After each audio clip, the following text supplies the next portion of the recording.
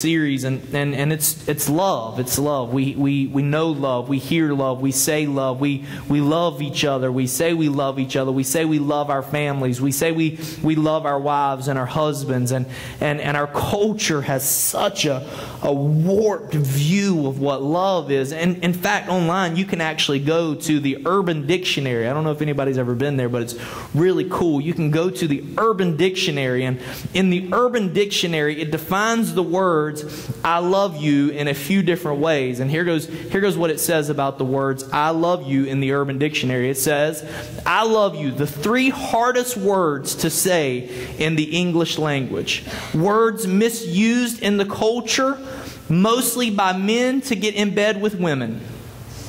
I love you means I actually lust after you. I love you is the sweetest thing that one person can tell another. I love you is no absolute meaning in the words. It's merely subjective. I love you." Our culture is so warped. Does it have meaning? Is it merely subjective? Does the word love actually have some sort of context that can be used in our life? The actual dictionary defines love as an intense feeling of deep affection, a deep feeling of romantic or sexual attachment to someone. God's Word describes love in a totally different manner than this. 1 Corinthians 13, it is essentially called the love chapter. This is where we're going to get this series from in 1 Corinthians 13. So you're going to go with us on a journey through 1 Corinthians 13, and I hope that's exciting. 1 Corinthians 13, starting at verse 1, and it says this: "Though I speak with the tongues of men and angels, but have not love, I have become sounding brass or clanging cymbals." I'm going to stop there. That's what I'm going to talk about this morning. Though I speak with the tongues of men and angels, but have not love, I am sounding brass or clanging cymbals. The most supreme power of utterance that we're able to comprehend, translating every language on earth or the languages of the angels in heaven, being able to translate those, being able to speak in all these different languages. There were certain priests that were a part of the temple, and they were able to translate different languages, and they were thought of very highly, and they were respected very well. And Paul says to them, I don't care if you can translate every language on this earth, or even being able to translate the angels in heaven. That means nothing if you don't have love, right? Okay, so I don't care how smart you are. I don't care how great you think you are. It means nothing without love. In fact, it means the same as somebody taking a symbol and literally, just taking a symbol and just literally, just. I just love doing that, I feel like a little kid again. It's unintelligent. It's obtrusive. It's mere discord. It means absolutely nothing. It says you being so smart, being so spiritual without love means nothing. It's unintelligent. It's obtrusive. It means nothing. The second aspect of this sounding brass or clanging cymbals is these were instruments that were used in heathen worship ceremonies to their deities. Essentially what Paul is saying is if we say we love each other, then we act different. If we can speak with all this wisdom and we act so spiritual, it's nothing. It's just like every other religion on the earth if we don't have love. Ooh. Without love, our religion looks like every other religion. I'm talking about real love. I'm talking about this agape love that he's talking about here. This love, agape love. I say that and somebody goes, I don't know what you're talking about. Agape love is literally a love that wants nothing in return. It's a love without change. It's a self-giving love that expects nothing. It's a love that is so great that it is given to unlovable people. That's that agape love. It gives because it wants to, not because it needs anything in return. You know what I'm talking about? No, that's not normal love. That doesn't make sense. That love isn't fathomable. That's exactly the love that he's talking about. It's an agape love that you give to unlovable people. It's a sacrificial love. It's about giving love and not getting anything. It's not emotion. There's no emotion to it. It's actually a self-denial for the sake of others. Our definition of love in the Urban Dictionary and our dictionary, our definition of love is tied to emotions. It's all about the emotion behind love. God's definition of love says it has nothing to do with your emotions at all. It's about you denying yourself and your emotions and giving what needs to be given. Right? Our words have to become more than what people are doing wrong. We say we're spiritual. We say we got this thing figured out. We are very wise in our spirits. We do things right, and we look at people and we say, don't do this, don't act like this, do this. How can we tell people that our God is alive and living and that our Jesus loves them, and then they look at us and they expect to see something different than they do from every other religion in the world, right? Here's what Jesus said about that in John 13. John 13 verse 34 says, "A new commandment I give to you, that you love one another as I have loved you. You also love one another." 35. By this. I wonder what he meant by this. Probably by this, right? By this concept, this new commandment that I'm giving you, this love one another as I've loved you, even so you should love one another. By this concept, all will know that you are my disciples if you have love one for another. What sets us apart? What makes us different? Well, Pastor, it's the power of the Holy Spirit upon us. No, it's not. The power of the Holy Spirit upon us shares the love of Jesus through us. Well, Pastor, it's the fact that we have God's Word, and it's real, and it's alive, and it's living. Yes, and it's sharp, and it cuts you when you don't love, and it cuts you to love, right? Right? This is what sets us apart. It's not that we do things right or that we have everything figured out. It's the fact that Jesus loved us so much and then looks at us and he says, I love you so much. Now the only thing that's going to set you apart, the only thing that's going to make you any different in the world, the reason that people are going to know you are mine is if you love one another. Amen. What? That's crazy, right? Like, that doesn't make sense, right? Jesus, how about make us smarter than everybody else? That would be really easy, right? You know, if I was just really smart, you know, I mean, that would be really easy. People would know you're my disciples if you're smarter than everybody else and you've worked hard and you've trained yourself and you're theologically sound. People will know you're my disciples. No. How about give us really cool singing voices, God? You know, Jesus, we could just walk around singing all day and then people will know you're my disciples when you sing, right? How about make us different color from everybody else? You know, make me green. You know, when people will know you're my disciples because you're green. No. How about something that relies upon you to show other people that you're different, that you're His, that you've accepted His love, so in return are willing to give that love to somebody else. People will know you're His by your love for one another. Whoa! Becoming just like every other religion. We look like every other religion in the world, right? What makes your religion right? Everybody's moral, everybody's good, everybody has values, what makes your religion set apart? What makes you so right and us so wrong? Well, it's because we love Jesus. Jesus is the way, the truth, and the life. No one comes to the Father except through Him, and we say, hallelujah, that's what makes us right. Okay, being right is one thing. What sets you apart from every other religion? It's your love one for another. Amen. Right? Amen. I can tell by service 3, I'm going to have no voice. I'm going to be screaming at people. Right? Islamic love is to love God's friends and to hate his enemies. That's what the Islamic love is. Islam teaches us in the Ibad number 5:125 to love God's friends and to hate his enemies. Jesus looked at his disciples in Matthew 5:43. He says, you've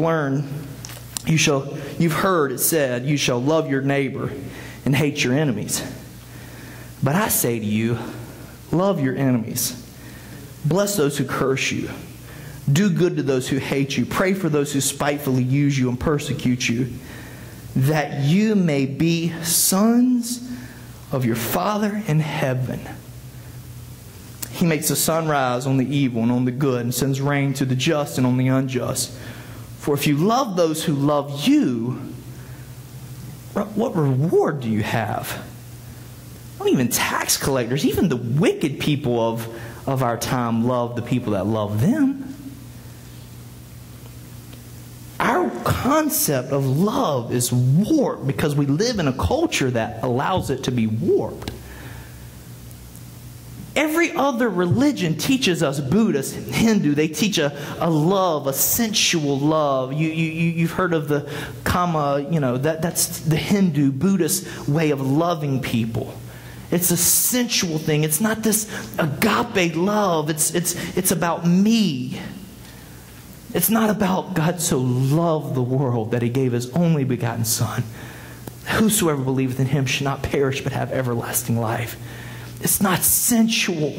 It's I'm giving you something because I love you, and I don't care if you ever respond to it. I want you to know that there is love for you. We have a religion that says, love those who love God, hate those who hate God. We have a Savior that looks at us and says, love those who love God and love those who hate God. Bless those who persecute you, who talk junk about you, who flip you the bird whenever you're driving down the road. You bless those people and you love those people. What separates us from every religion in the world? What makes us stand apart so that we don't sound like a clanging cymbal? What makes us be different? It's the fact that we love each other. Listen, God is love. And if we are going to be set apart and look different than everyone else in the world, then we need to love. What makes us different? How are we set apart? It's not your spirituality. It's not your theology. It's your love. 1 John 3:16 says, by this we know love, because he laid down his life for us. We ought to lay down our lives for the brethren. Whoever has this world's good and sees his brother in need and shuts up his heart from him, how does the love of God abide in him? My little children, let us not love in word or tongue, but in deed and in truth. And by this, I don't know what he means by this. By this love that you'll have for one another, by this willingness to give of yourself very unselfishly, by this we know that you are of the truth and shall assure our hearts before him. What separates you? What makes you different? It's not your spirituality. It's not how long you've known Christ or how smart you are with his word. It's all of that is great, and I don't want to minimize all of that through this series, but today I want you to understand that we've become so focused on what we can do and what we can accomplish, and God's word is looking at us. Jesus is looking at us. Again, Paul now is looking at us, and he says, if you want to be known as one of mine, here goes the way to do it. Love one another. If you want the world to see you for who you truly are and to see you for who I have become inside of you, here goes what you should look like. You should look like a loving individual. 1 John 4:19 says, we love him because he first loved us. If someone says, I love God and hates his brother, he is a liar. For he who does not love his brother whom he has seen, how can he love God who he has not seen? And this commandment we have from him, him being Jesus Christ, that he who loves God must love his brother also. Listen, this is what it's all about. I love you. I don't just say that. If any of you were to come up to me after church and say, Pastor, I need your jacket, I would give it to you gladly. I love you. There is nothing in this world that I could see that would stop me from loving you. There's times I look at you and I think, oh, God, person drives me bonkers, you know? You know what I'm talking about, right? You're like, not the preacher. No, he don't think like that too, right? Yes, he does. I love you, but there's times where humanity in itself is frustrating, right? I was driving down the road yesterday and I was leaving one wedding, trying to get home for lunch, and then we had to go somewhere else and then get back, and then I had to go to another wedding. So yesterday I was just rushing really bad, and I get really frustrated when people drive in the fast lane slow. I don't know why that is. I think when God reveals the fullness of His Word, we're going to find in here somewhere some scripture that says fast lane set up for fast drivers and the slow lane for slow drivers. Please follow those commandments. I don't know where it is yet, but I'm searching hard for it. So this person, this truck was driving in the slow lane, and then this, I don't get frustrated with the person in the fast lane. I don't get frustrated with the person in the slow lane because they're in the right lane, So I'm kind of frustrated. I'm like, I wish you would just move, and I'm in a rush to get home, and so this car in the slow lane finally gets off the road and they turn, and so I just kind of nicely, politely went around this car that was driving in the fast lane. And I guess he thought I went around him too quick or whatever. So he pulled up to me at the next stoplight and, shot me a bunch of birds and told me how terrible I was and rolled down his window. And I just rolled down mine. And I was like, you serious, man? You're serious right now? You're upset at something I did? I passed you in the slow lane. I didn't run you off the road. I didn't honk the horn. I wasn't tailgating you. You're upset because I passed you in the slow lane. He's like, man, you're driving like a crazy man. And so much inside of me wanted to revert back when I was 19 years old and put the car in park and, you see a crazy man? I will show you a crazy man. I don't think so. But I was sitting there and the Holy Spirit quickened my spirit and He said, what are you preaching on tomorrow? And I said, you will shut up right now. I don't want to hear this, Holy Spirit. I want to be mad at this man. No, I said, preaching on love those who do you wrong so that they see Jesus inside of me. Everything inside of me wanted to park the car, pull over in that, I don't know what I would have done when he pulled over, but listen, man, I got 3 kids. Don't hurt me,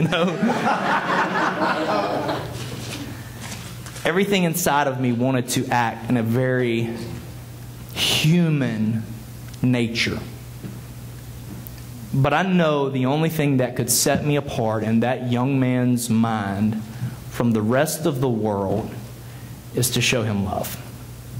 So I tried my best to. I drove away from that moment and I thought, God help us.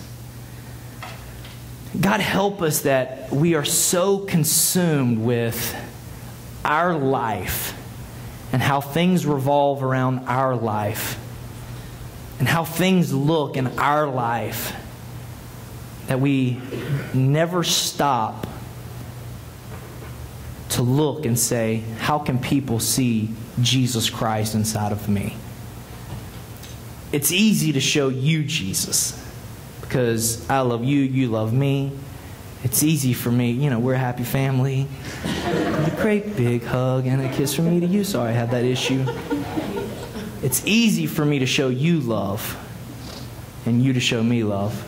But it's really difficult when people who don't love me, who are saying nasty things about me, for me to look at them and say, you know what? I love you. You need something? I'm going to give it to you. You want? Okay, here, let me help. Yeah, here, let me be there for you in that moment. Then all of a sudden, people look at you like you're crazy.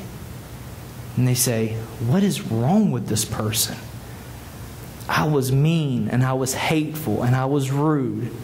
And all of a sudden, this person is showing me love? What is going on with this person? All of a sudden now, you have done something in your life to separate you from the rest of the world. See, we will never, ever, ever, ever, ever, ever outperform the world. The Carolina Opry has way better music than us, way better lighting system, way better atmosphere. You know, they even got little cup holders, nice chairs, way better atmosphere than us. Walmart has way better hospitality and way better marketing than us. The Fun Warehouse has way cooler things for your kids to do. The Shriners are way better at an assimilation process of getting you through their system. We can't compete with these people in those categories. But our job and our responsibility isn't to be like them. Our job and our responsibility is to be like Christ. And if we're to be like Christ, then those things, as great as they are, and I hope every level of our church gets better, but ultimately the reason that they get better is because we fall in love with people. The reason our worship gets better is because we fall in love with people and we want to lead them to the throne of grace, right? Amen. The reason our hospitality gets better is because we fall in love with people and we want them to know how important and how valuable they are, right?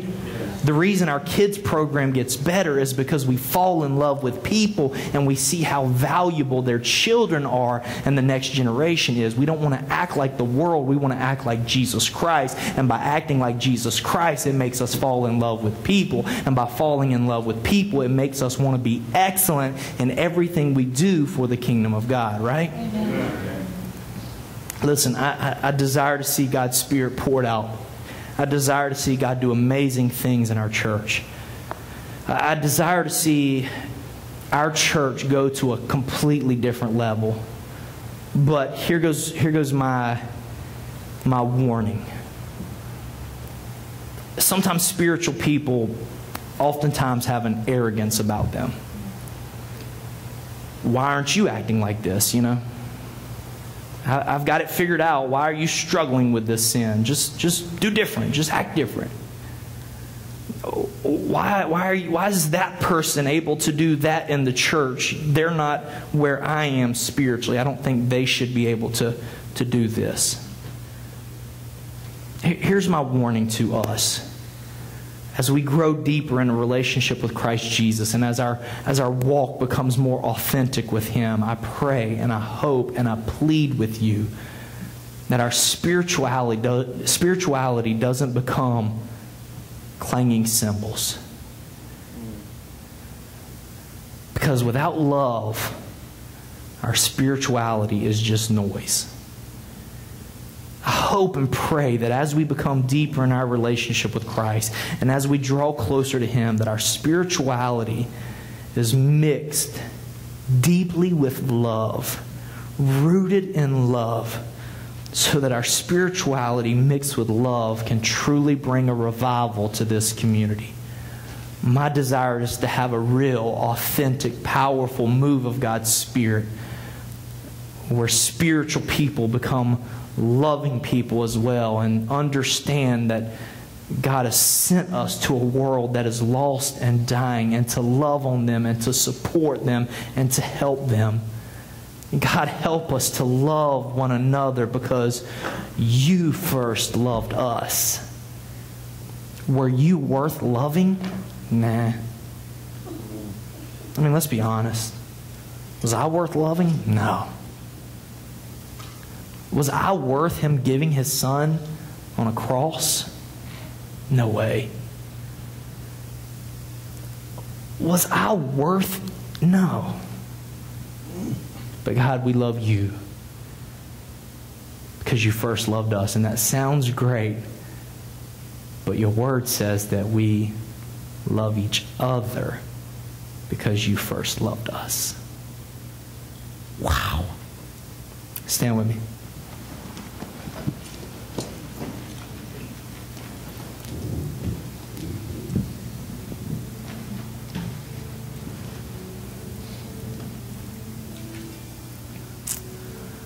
Father God, I pray right now for an increased love inside of us. A love that is not emotional. A love that isn't tied to what we desire and what we want.